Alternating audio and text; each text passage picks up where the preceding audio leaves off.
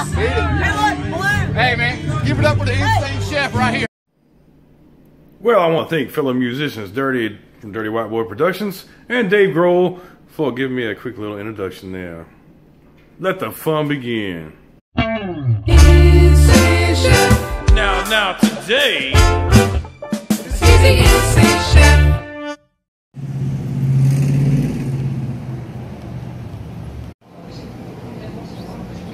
So we are here at El Burrito Grande. I got chili relleno. Mr. Chef got some enchiladas. Never been here before. Over here for a particular reason. It's kind of away from my area of town, but we'll check it out. Join me. Check it out. Okay, so the guy back there just came over and introduced himself. Awesome, dude. This place is awesome so far. Let me show you what we're dealing with here. So I got me a chili relleno here. Mr. Chef got the enchiladas with the green and the red sauce. Heck yeah. Traditional style. Oh, it's good. Let's dig in and we'll give you a review of this place. We're in, what town are we in? Allen, Texas. Allen, Texas. Okay, so I tried some of the habanero.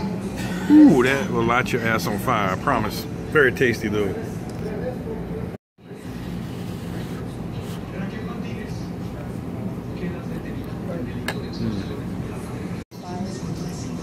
Okay, so the man told me this one right here, I just put on here, is the hottest one. Ghost pepper hot. Let's see what it tastes like. My nose is already running from the habanero one.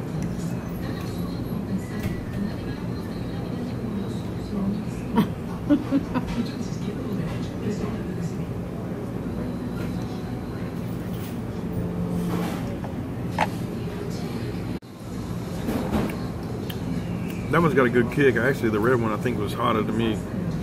Really? What was getting me on that one though was the damn the heat from the actual cooking. I think it was about like putting 200 degrees, 250 degrees in your mouth of melting cheese. Whew. Cool thing is they even give you a 4-inch tortillas. Put all your stuff in there, make it like a little taco.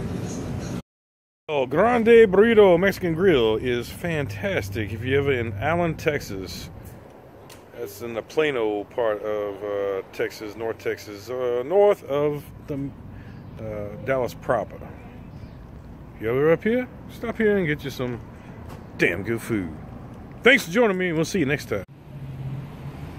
Oh yeah, and by the way, Elvis would approve of the place next door.